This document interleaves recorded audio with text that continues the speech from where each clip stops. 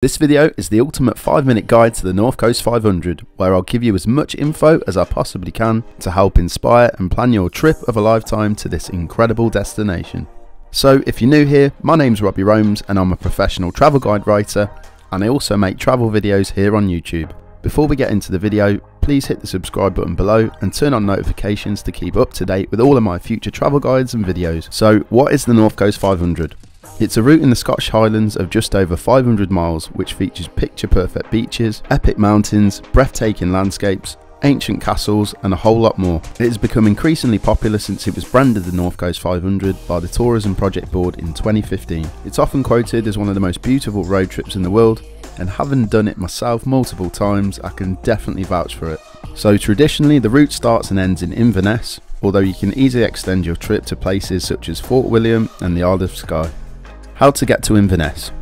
So it's a long old drive from most of England and Wales up the M6 motorway network and eventually past Glasgow until you reach the famous A9, which leads you all the way up to Inverness. Getting the train is also an option. You'll have to go via Glasgow or Edinburgh, with the latter offering the most direct route. To save a bit of time, you can also fly direct to Inverness from many UK airports including Gatwick, Luton, Birmingham, Belfast and Manchester.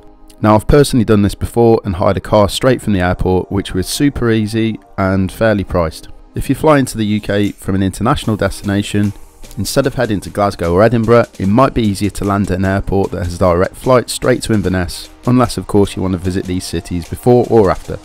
How long does the North Coast 500 take? I would certainly allow a minimum of at least 5 days, and that's a bare minimum. 7 full days would allow you to enjoy it at a more relaxed pace, and 10 days would be incredible. But please remember this, the North Coast 500 isn't a race or something that you can just tick off a list. It's an adventure with so much to see and experience along the way. And don't forget, if you live in England or Wales, it'll probably take you a whole day to drive to Inverness and probably a whole day to drive back. When should I do the North Coast 500? There are pros and cons no matter when you visit. The winter period of November to March will be the quietest time on the route.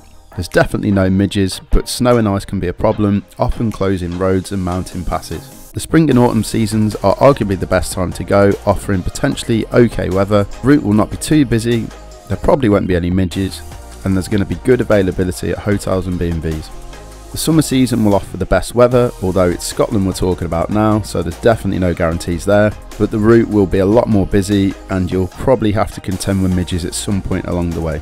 And before we get into the rest of the video, I'm just going to quickly tell you about my North Coast 500 guidebook, which is the main sponsor for this video.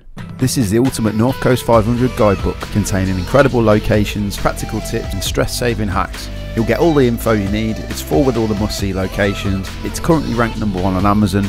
Buy it now for only $15.99, including free delivery from robbierones.com. It's also available on eBay, Etsy and Amazon. You'll love this book, so buy it now. Getting around the North Coast 500. So most people drive the route in a car, a camper van, motorhome, or even ride in a motorbike or bicycle. This is entirely your choice. Don't forget you can easily hire a car from Inverness Airport, or maybe even a camper van from somewhere like Glasgow or Edinburgh. Where should I stay? So there are plenty of great campsites along the route that welcome tents, camper vans and caravans. If you are going to camp along the route, please follow the Scottish Outdoor Access Code. There are also some fabulous hotels, B&Bs and glamping pods all over the North Coast 500. Yep, just a quick warning, always book your accommodation ahead. Accommodation can often be booked months in advance, so make sure you get on that. North Coast 500 clockwise or anti-clockwise. So you can drive the route in 2 directions. Heading anti-clockwise is popular as you'll start on the east coast and finish on the west coast, which arguably has the better scenery, and it will be a great climax to your trip. Alternatively, if you go clockwise, you'll start with the most striking and breathtaking landscapes along the west and then work your way around to the east coast. So what is there to see on the North Coast 500? So I've recently made a top 10 must-see locations video for the North Coast 500, which you can find on my channel, but here's a list of some must-sees.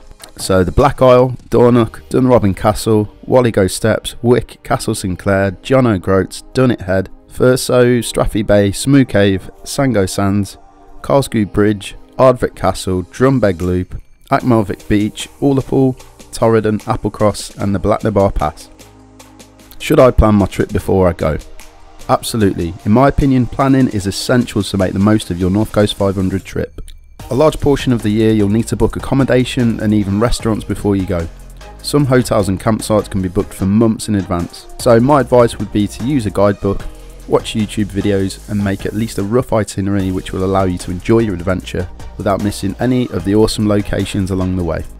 Thank you all for watching. If you enjoyed this video, comment below, are you doing the North Coast 500 this year?